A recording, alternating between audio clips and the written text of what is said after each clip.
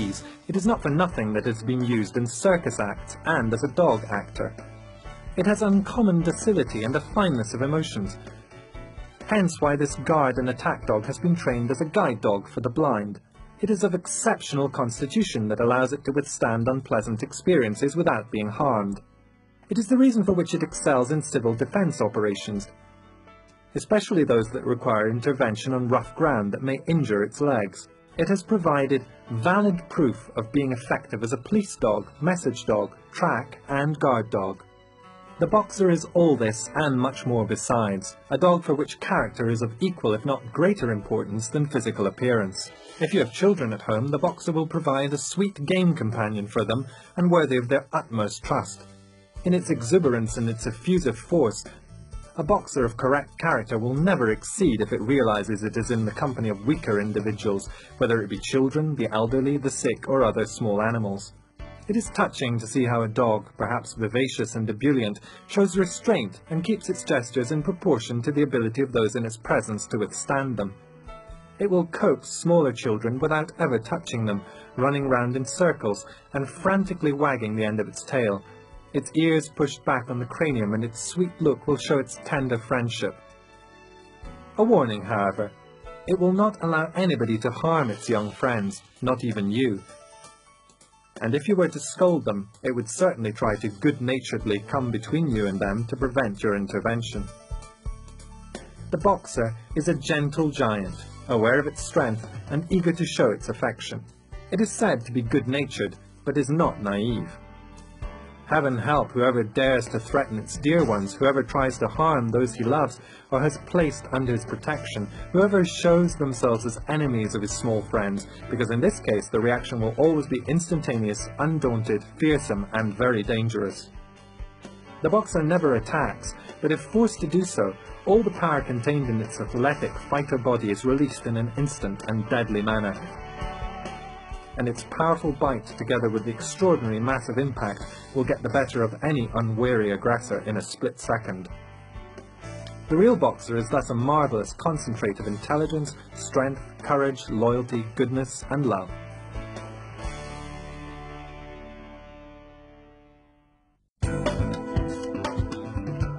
Louis Bromfeld, the popular American novelist, lived in the first half of the 20th century, and in his Pleasant Valley he provides a splendid description of the Boxer's character, which he knew well, having owned various specimens.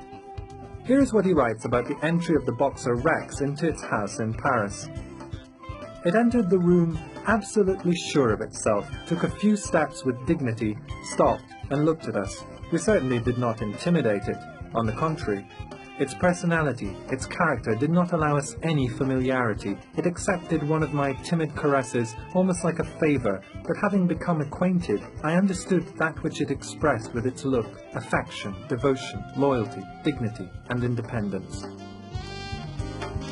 In one of his splendid books on Boxers, an internationally renowned judge who has raised the breed for many years, discussing their character, writes, "The Boxer is first of all personality.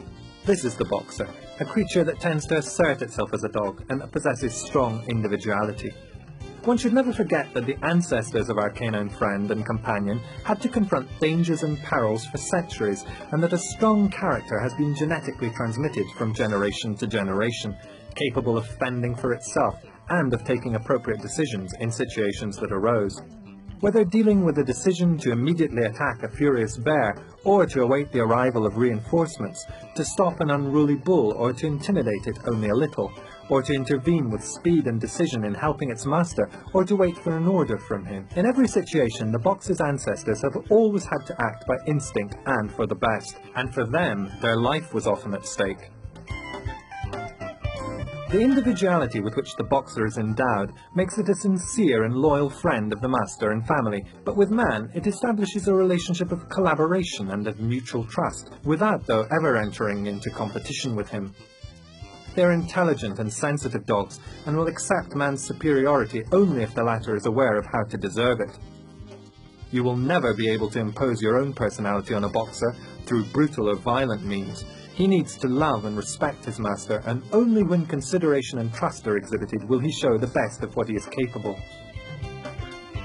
The exceptional intelligence with which the boxer is endowed allows it to learn anything quickly and not to forget it afterwards. From the puppy stage, it is very curious about what is happening around it, and it maintains this attention, even if in different ways also as an adult. It is a very important characteristic for a guard dog, which the boxer is, since it allows it to always be vigilantly attentive towards whatever is happening. Character traits are as important as the morphological ones, since these are hereditarily transmitted in a percentage ranging from 40 to 60%. Certainly, it is not only the attractive and charming aspect that has brought the boxer worldwide success. Personality made up of sweetness, sociality, constitution, decision, courage, determination in combat and balance have also played their part. Among the many who have become fond of the breed, countless individuals have appreciated its traits of intelligence, sociability, and proportionate aggressiveness during World War II.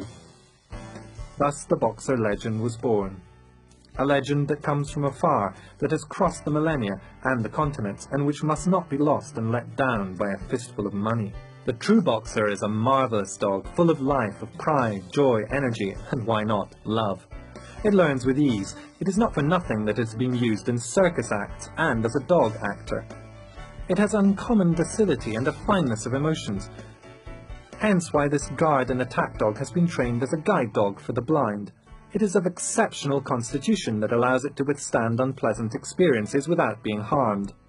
It is the reason for which it excels in civil defense operations, especially those that require intervention on rough ground that may injure its legs. It has provided valid proof of being effective as a police dog, message dog, track and guard dog. The boxer is all this and much more besides, a dog for which character is of equal if not greater importance than physical appearance. If you have children at home, the boxer will provide a sweet game companion for them and worthy of their utmost trust. In its exuberance and its effusive force, a boxer of correct character will never exceed if it realizes it is in the company of weaker individuals, whether it be children, the elderly, the sick, or other small animals. It is touching to see how a dog, perhaps vivacious and ebullient, shows restraint and keeps its gestures in proportion to the ability of those in its presence to withstand them. It will coax smaller children without ever touching them, running round in circles and frantically wagging the end of its tail. Its ears pushed back on the cranium and its sweet look will show its tender friendship. A warning, however. It will not allow anybody to harm its young friends, not even you. And if you were to scold them, it would certainly try to good-naturedly come between you and them to prevent your intervention. The boxer is a gentle giant, aware of its strength and eager to show its affection. It is said to be good-natured, but is not naive.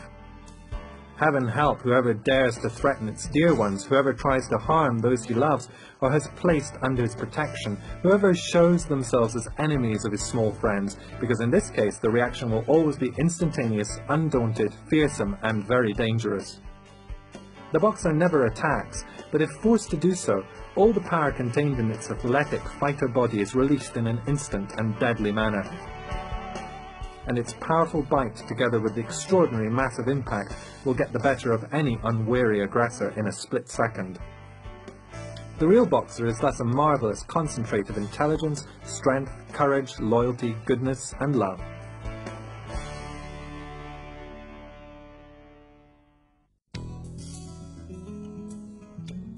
The boxer was born as a work dog. Therefore, to completely and fully develop its personality, it is best to let it carry out any activity that allows it to expend the considerable energies within it.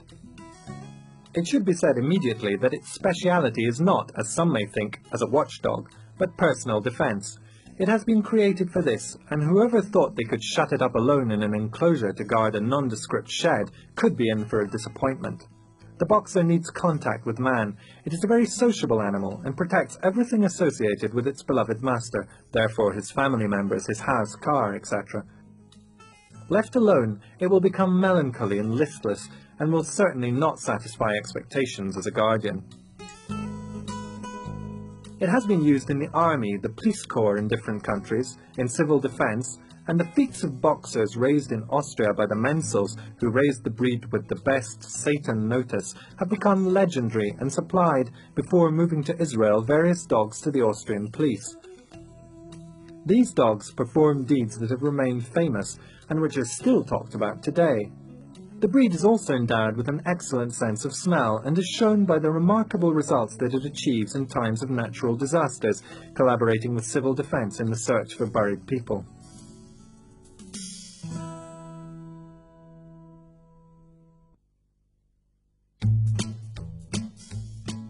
The Breed Club. The existing boxer clubs came together some years ago in an organization called Association Technique Internationale du Boxeur, ATIBOX, that each year organizes a show with the awarding of a beauty championship, in which 4 ATIBOX championship titles are awarded, one each to a tawny and a striped male, and likewise for females. The ATIBOX Work and Track Championship titles are also awarded. These annual meetings give the opportunity to verify the qualitative level in both morphological and character terms of boxer dogs in various countries of the world.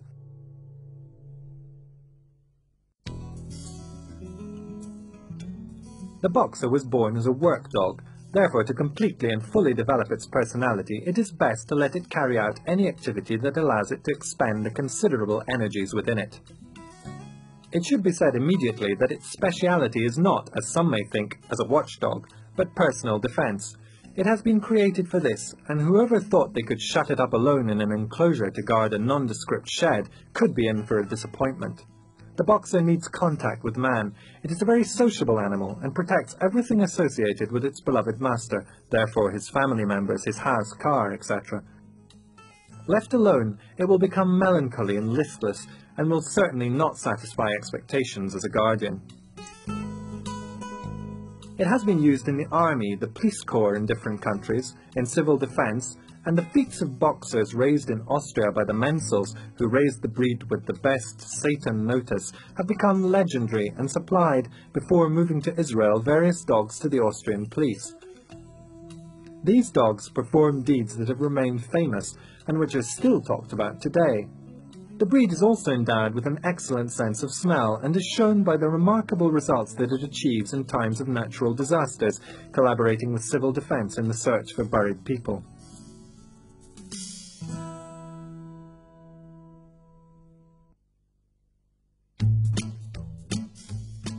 The Breed Club. The existing boxer clubs came together some years ago in an organization called Association Technique Internationale du Boxeur, ATIBOX, that each year organizes a show with the awarding of a beauty championship, in which 4 ATIBOX championship titles are awarded, one each to a tawny and a striped male, and likewise for females. The ATIBOX Work and Track Championship titles are also awarded. These annual meetings give the opportunity to verify the qualitative level in both morphological and character terms of boxer dogs in various countries of the world.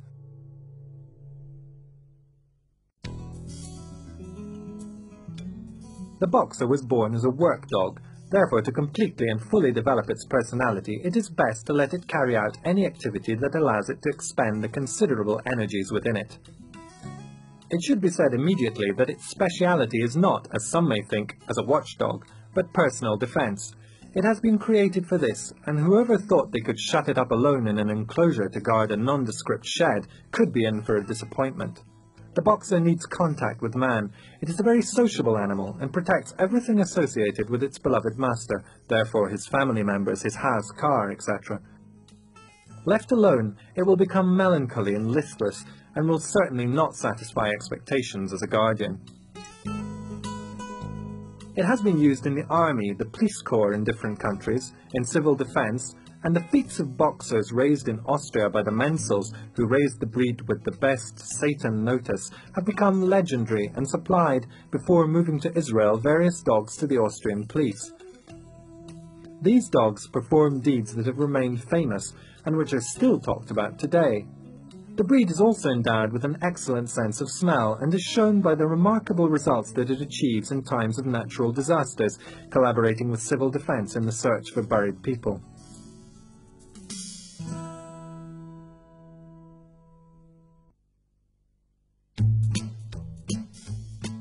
The Breed Club. The existing boxer clubs came together some years ago in an organization called Association Technique Internationale du Boxeur, ATIBOX, that each year organises a show with the awarding of a beauty championship, in which 4 Attibox championship titles are awarded, 1 each to a tawny and a striped male, and likewise for females. The Attibox Work and Track Championship titles are also awarded. These annual meetings give the opportunity to verify the qualitative level in both morphological and character terms of boxer dogs in various countries of the world.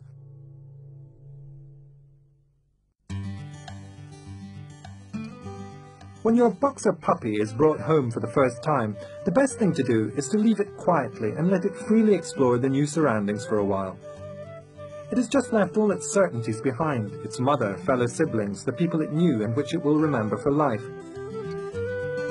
Now it must start a new adventure with you, and at the beginning it is normal if it is a bit confused. Exaggerated attention needs to be avoided, even if there are children present who begin to call after it and want to pick it up. Everything must be done in a relaxing, reassuring and pleasant way. Its kennel, a bowl full of fresh water and some good food recommended to you by your breeder should all be ready. The puppy should be at least 2 months old and have been vaccinated. After a few minutes, the enthusiasm and optimism of the boxer will prevail, and your new friend will soon become familiar with you and the surroundings. After a few days, perhaps even a few hours, it will have fitted in perfectly and be ready to be part of the family. After a few days, it will need to get used to wearing a collar of light and loose-fitting type. Start by putting it on your puppy for a few minutes at a time, to then increase the time it is worn to a few hours. Once it has grown used to it, you can take it off when your dog is inside. Then, after at least 1 week since the last vaccination, you will be able to, indeed you should, take the boxer to go for a walk, thus allowing it to socialize with other animals and people. You will see how friendly and cordial your dog will be with everybody, and how it will like being stroked and receiving compliments. Indeed, one is unable not to be touched and charmed by the sight of a boxer puppy. During the period of growth, your puppy should be taught to fowl where it is allowed, to walk on a lead without straining it or being distracted, to enter crowded places without causing a disturbance, and above all, to live in a social context without problems. In all this, you will be helped by the extraordinary intelligence of the breed, by its natural gift to obey and learn, and by its innate sociability. It will be a pleasure to always have your canine friend in attendance, and its traits enhanced by correct education will fill you with pride. When you have decided to let a boxer puppy enter your house, you have also accepted the honour of looking after a sensitive creature that does not like being alone, that needs man's presence and even his physical contact, something which at times it will look for with delicacy and discretion, for example by resting its head on your knee while you're sat down reading, or brushing against one of your legs if you're standing up. As a reward, melancholy, sadness and bad temper will disappear for good, and if you do come up against difficult moments, your boxer will know with its sweetness, intelligence and sensitivity how to reach the bottom of your heart to soften the punishment.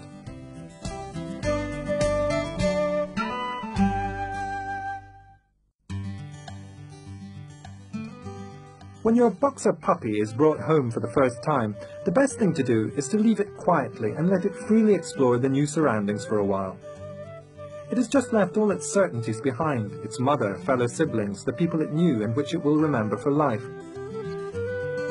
Now it must start a new adventure with you, and at the beginning it is normal if it is a bit confused. Exaggerated attention needs to be avoided, even if there are children present who begin to call after it and want to pick it up. Everything must be done in a relaxing, reassuring and pleasant way. Its kennel, a bowl full of fresh water and some good food recommended to you by your breeder should all be ready. The puppy should be at least 2 months old and have been vaccinated. After a few minutes, the enthusiasm and optimism of the boxer will prevail, and your new friend will soon become familiar with you and the surroundings. After a few days, perhaps even a few hours, it will have fitted in perfectly and be ready to be part of the family. After a few days, it will need to get used to wearing a collar of light and loose-fitting type. Start by putting it on your puppy for a few minutes at a time, to then increase the time it is worn to a few hours. Once it has grown used to it, you can take it off when your dog is inside. Then, after at least 1 week since the last vaccination, you will be able to, indeed you should, take the boxer to go for a walk, thus allowing it to socialize with other animals and people. You will see how friendly and cordial your dog will be with everybody, and how it will like being stroked and receiving compliments. Indeed, one is unable not to be touched and charmed by the sight of a boxer puppy. During the period of growth, your puppy should be taught to foul where it is allowed, to walk on a lead without straining it or being distracted, to enter crowded places without causing a disturbance, and above all, to live in a social context without problems. In all this, you will be helped by the extraordinary intelligence of the breed, by its natural gift to obey and learn, and by its innate sociability. It will be a pleasure to always have your canine friend in attendance, and its traits enhanced by correct education will fill you with pride. When you have decided to let a boxer puppy enter your house, you have also accepted the honour of looking after a sensitive creature that does not like being alone, that needs man's presence and even his physical contact, something which at times it will look for with delicacy and discretion, for example by resting its head on your knee while you're sat down reading, or brushing against one of your legs if you're standing up. As a reward, melancholy, sadness and bad temper will disappear for good, and if you do come up against difficult moments, your boxer will know with its sweetness, intelligence and sensitivity how to reach the bottom of your heart to soften the punishment.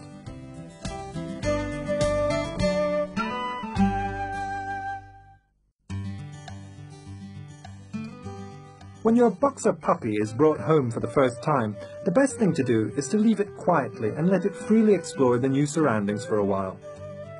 It has just left all its certainties behind, its mother, fellow siblings, the people it knew and which it will remember for life.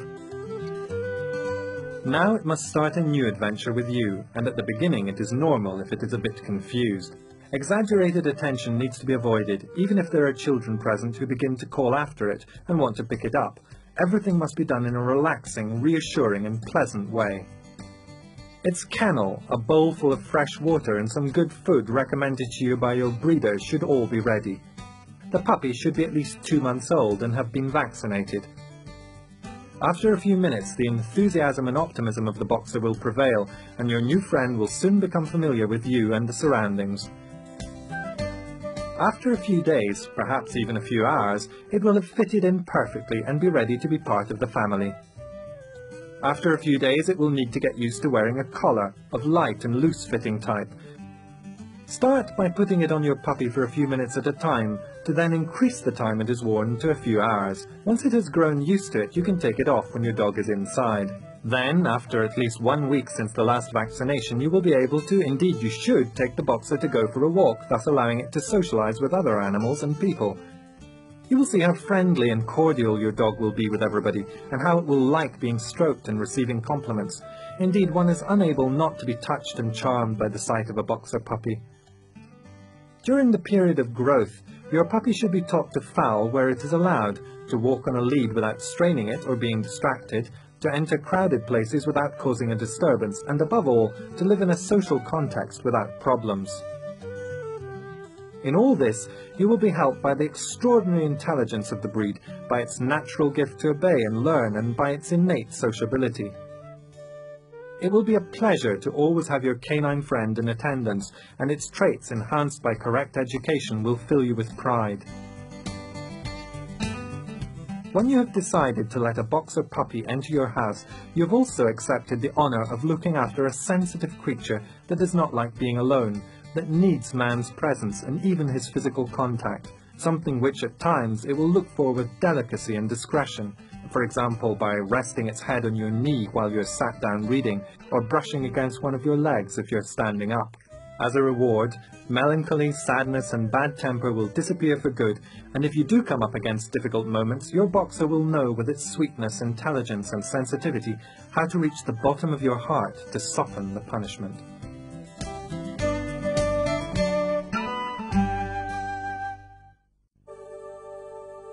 A proper diet is essential to your dog's correct and full development, so as to be able to keep it in perfect shape and health. Some people believe that dogs can eat virtually anything, and therefore give their dogs all kinds of food, often recycling the leftovers from their own meals. This is a serious mistake, since what may be digestible to us and a source of nourishing substances often cannot be digested by dogs or is unable to be metabolized. A final piece of advice. It sometimes happens that a dog loses its appetite and refuses food for 1 or even 2 days. This is a normal occurrence, and in these cases it is a good rule not to always leave a full bowl of food down for the dogs. Instead, the food should be removed after a short time. Present the bowl of food again at the following mealtime after having changed its contents. In the event of loss of appetite lasting for more than 2 days without the presence of side symptoms, or if it is accompanied from the outset by symptoms of general suffering or exhaustion, consult your vet immediately. It is very likely to be an ordinary ailment, but in this case it is not worth taking a risk, and it is better to seek reassurance from an expert. We will now begin with a brief description of a dog's digestive apparatus. As in all carnivores, the stomach is of large dimensions, whereas the intestine is relatively short. Initial digestion in the stomach takes from 3 to 8 hours, then the food passes into the intestine where the nourishing substances are assimilated, which are then transmitted to all the organs through the blood. The stomach's large capacity and the slow digestion process allow abundant meals to be eaten at fairly spaced out intervals. Naturally, to keep dogs in excellent health, it is necessary to provide them with all the elements that they require, that is, proteins, carbohydrates, fats, vitamins, and minerals.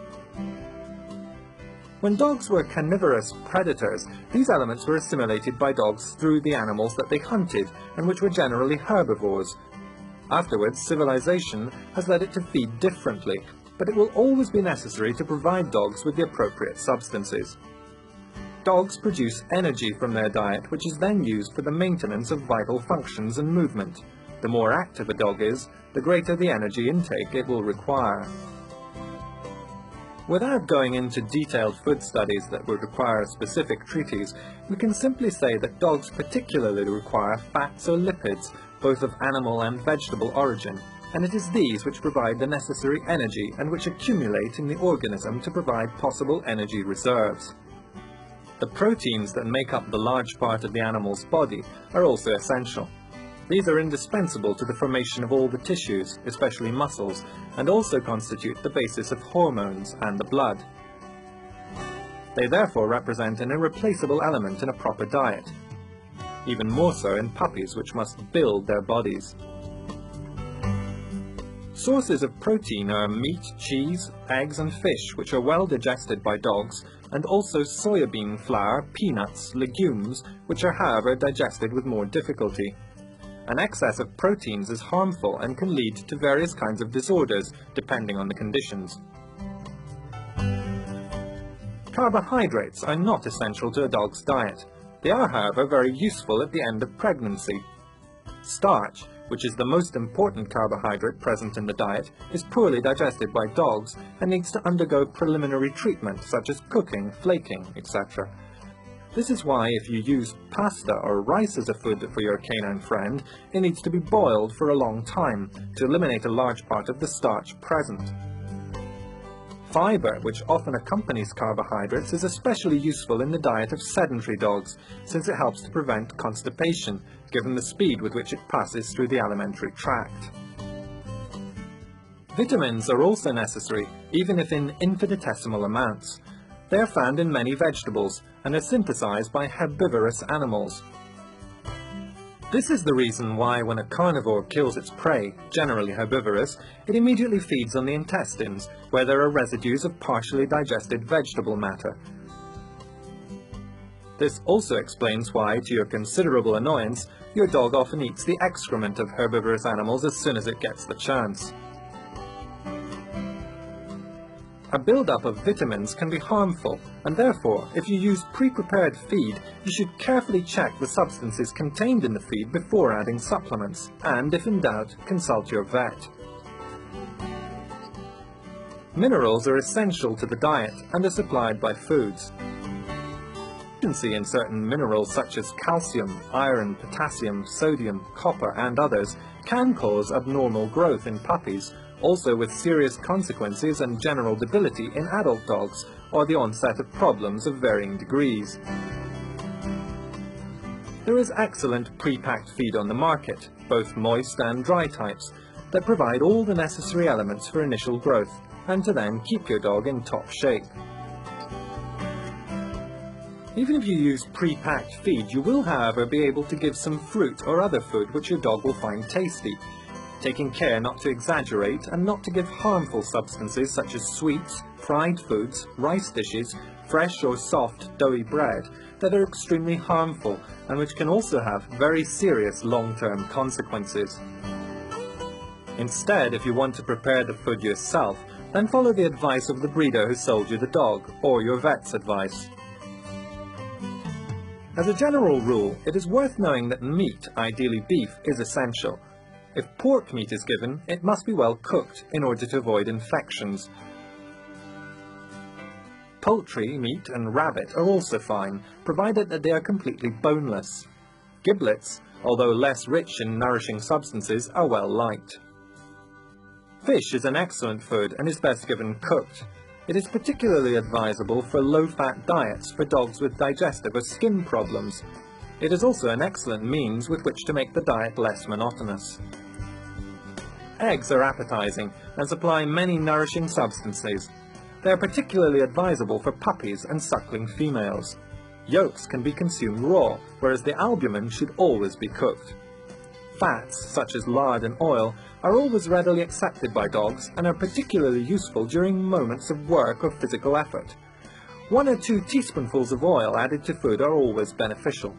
Dry bread is a good energy source, but it must be well dried. It is also useful for cleaning your dog's teeth and for keeping them in good condition. Pasta and rice are very useful, but as we have already said, they should be cooked very well to eliminate starch, which is not easily digested. Fruit and vegetables, even if not essential, can be given to dogs that appreciate them. However, the nutritional intake is very slight and is only worthy of note for the intake of roughage. Needless to say, the final element which is essential to nutrition is water. Fresh and plentiful, but must be available at all times. If in a bowl, it should be changed as often as possible, especially during hot spells. It is absolutely indispensable to dogs that eat dry and not moistened feed. The final aspect of the diet to take into consideration is the frequency of meals.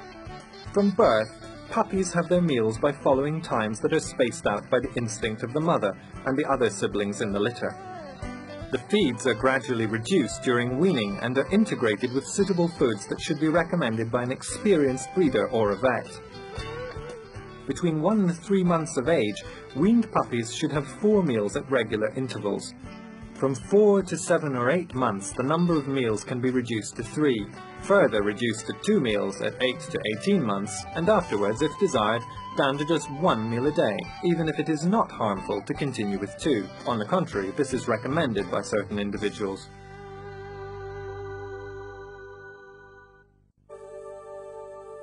A proper diet is essential to your dog's correct and full development, so as to be able to keep it in perfect shape and health. Some people believe that dogs can eat virtually anything, and therefore give their dogs all kinds of food, often recycling the leftovers from their own meals. This is a serious mistake, since what may be digestible to us and a source of nourishing substances often cannot be digested by dogs or is unable to be metabolized. A final piece of advice. It sometimes happens that a dog loses its appetite and refuses food for 1 or even 2 days. This is a normal occurrence, and in these cases it is a good rule not to always leave a full bowl of food down for the dogs. Instead, the food should be removed after a short time. Present the bowl of food again at the following mealtime after having changed its contents. In the event of loss of appetite lasting for more than 2 days without the presence of side symptoms, or if it is accompanied from the outset by symptoms of general suffering or exhaustion, consult your vet immediately. It is very likely to be an ordinary ailment, but in this case it is not worth taking a risk, and it is better to seek reassurance from an expert. We will now begin with a brief description of a dog's digestive apparatus. As in all carnivores, the stomach is of large dimensions, whereas the intestine is relatively short. Initial digestion in the stomach takes from 3 to 8 hours, then the food passes into the intestine where the nourishing substances are assimilated, which are then transmitted to all the organs through the blood. The stomach's large capacity and the slow digestion process allow abundant meals to be eaten at fairly spaced out intervals. Naturally, to keep dogs in excellent health, it is necessary to provide them with all the elements that they require, that is, proteins, carbohydrates, fats, vitamins, and minerals. When dogs were carnivorous predators, these elements were assimilated by dogs through the animals that they hunted, and which were generally herbivores. Afterwards, civilization has led it to feed differently, but it will always be necessary to provide dogs with the appropriate substances. Dogs produce energy from their diet, which is then used for the maintenance of vital functions and movement. The more active a dog is, the greater the energy intake it will require. Without going into detailed food studies that would require a specific treatise, we can simply say that dogs particularly require fats or lipids, both of animal and vegetable origin, and it is these which provide the necessary energy and which accumulate in the organism to provide possible energy reserves. The proteins that make up the large part of the animal's body are also essential. These are indispensable to the formation of all the tissues, especially muscles, and also constitute the basis of hormones and the blood.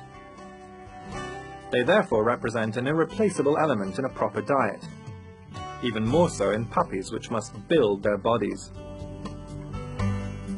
Sources of protein are meat, cheese, eggs and fish, which are well digested by dogs, and also soybean flour, peanuts, legumes, which are however digested with more difficulty. An excess of proteins is harmful and can lead to various kinds of disorders, depending on the conditions. Carbohydrates are not essential to a dog's diet. They are, however, very useful at the end of pregnancy. Starch, which is the most important carbohydrate present in the diet, is poorly digested by dogs and needs to undergo preliminary treatment such as cooking, flaking, etc. This is why if you use pasta or rice as a food for your canine friend, it needs to be boiled for a long time to eliminate a large part of the starch present. Fiber, which often accompanies carbohydrates, is especially useful in the diet of sedentary dogs, since it helps to prevent constipation, given the speed with which it passes through the alimentary tract. Vitamins are also necessary, even if in infinitesimal amounts. They are found in many vegetables and are synthesized by herbivorous animals. This is the reason why when a carnivore kills its prey, generally herbivorous, it immediately feeds on the intestines, where there are residues of partially digested vegetable matter.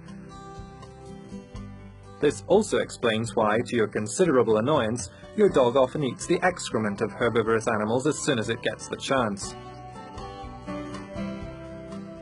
A build-up of vitamins can be harmful, and therefore, if you use pre-prepared feed, you should carefully check the substances contained in the feed before adding supplements, and if in doubt, consult your vet. Minerals are essential to the diet and are supplied by foods. Deficiency in certain minerals such as calcium, iron, potassium, sodium, copper and others can cause abnormal growth in puppies, also with serious consequences and general debility in adult dogs, or the onset of problems of varying degrees. There is excellent pre-packed feed on the market, both moist and dry types, that provide all the necessary elements for initial growth, and to then keep your dog in top shape.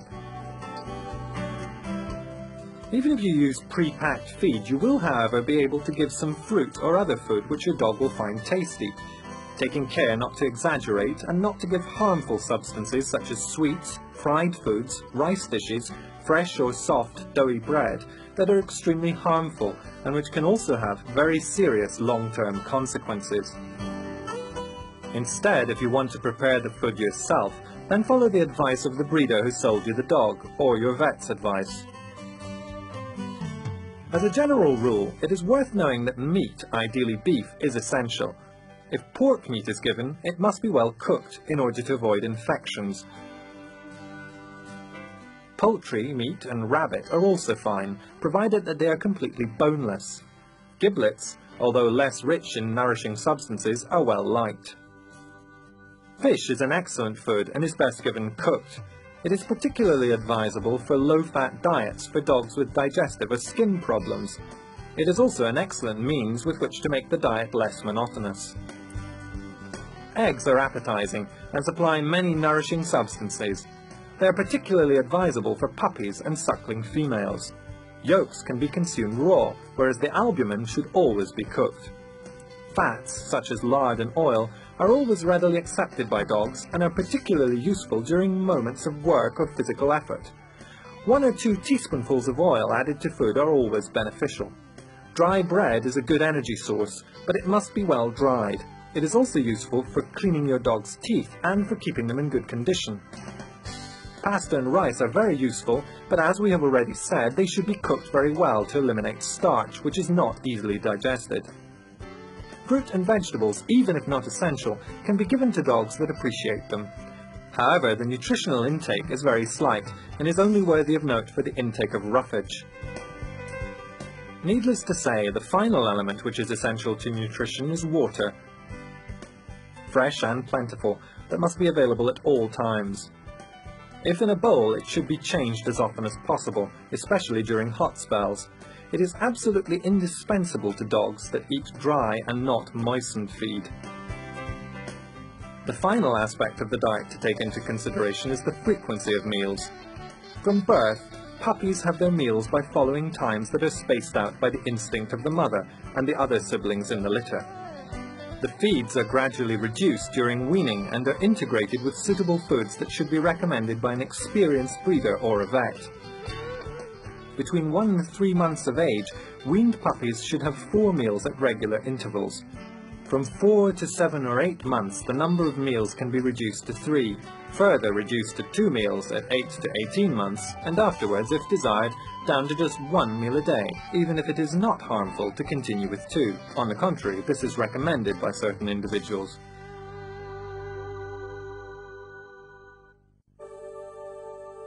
A proper diet is essential to your dog's correct and full development, so as to be able to keep it in perfect shape and health. Some people believe that dogs can eat virtually anything, and therefore give their dogs all kinds of food, often recycling the leftovers from their own meals.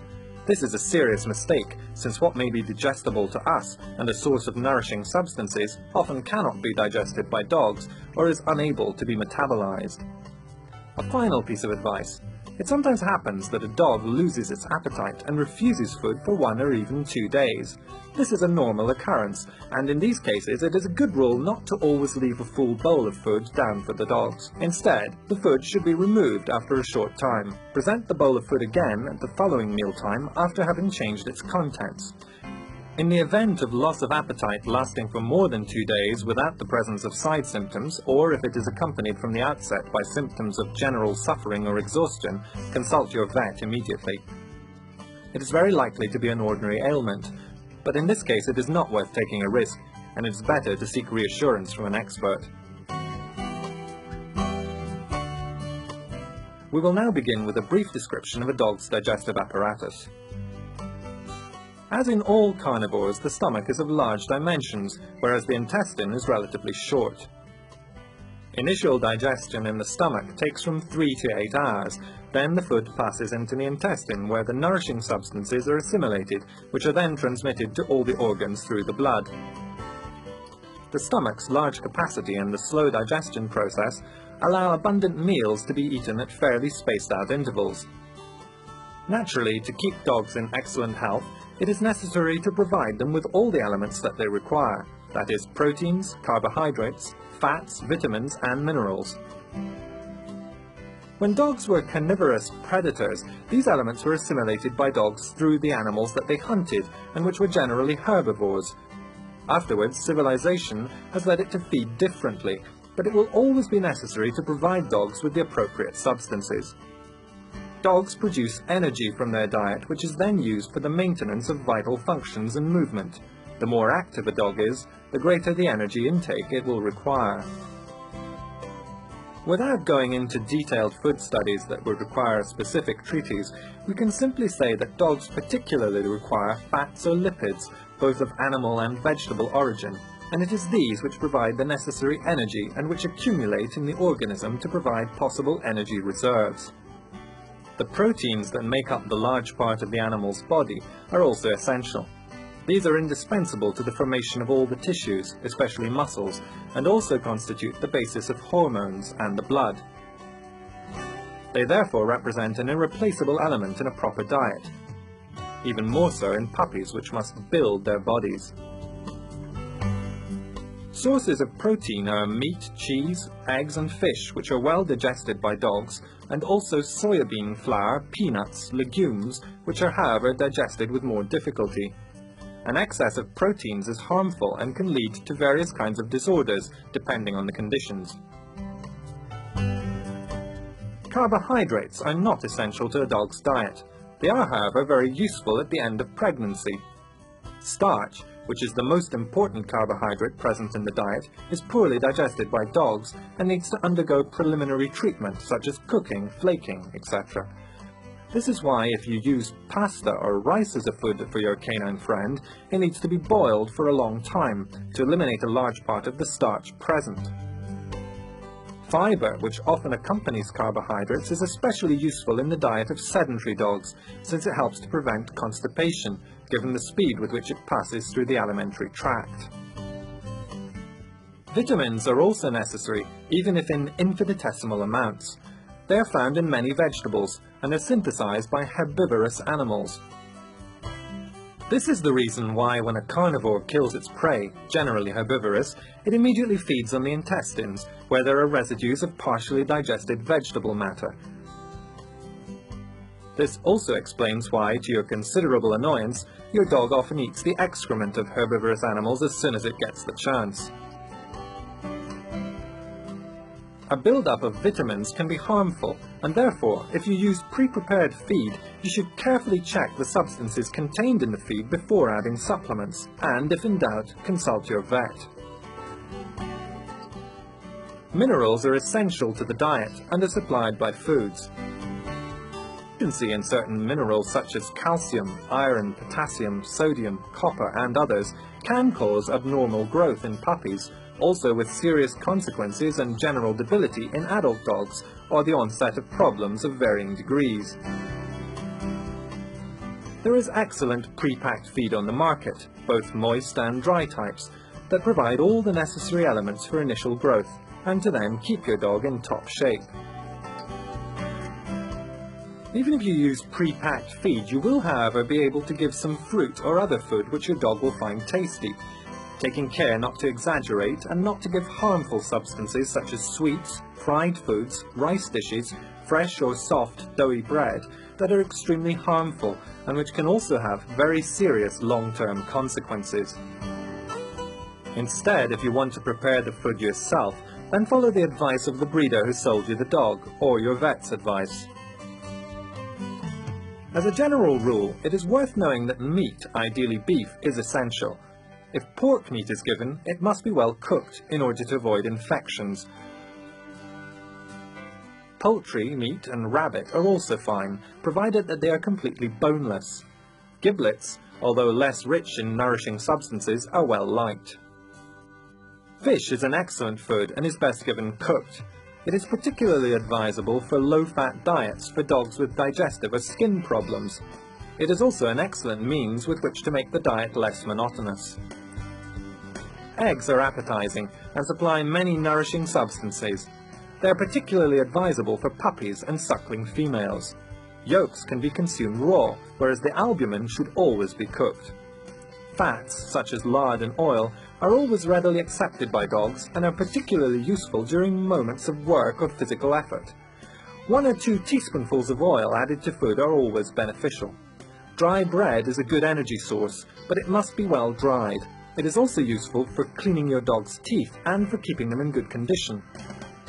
Pasta and rice are very useful, but as we have already said, they should be cooked very well to eliminate starch, which is not easily digested. Fruit and vegetables, even if not essential, can be given to dogs that appreciate them. However, the nutritional intake is very slight and is only worthy of note for the intake of roughage. Needless to say, the final element which is essential to nutrition is water. Fresh and plentiful, that must be available at all times. If in a bowl, it should be changed as often as possible, especially during hot spells. It is absolutely indispensable to dogs that eat dry and not moistened feed. The final aspect of the diet to take into consideration is the frequency of meals.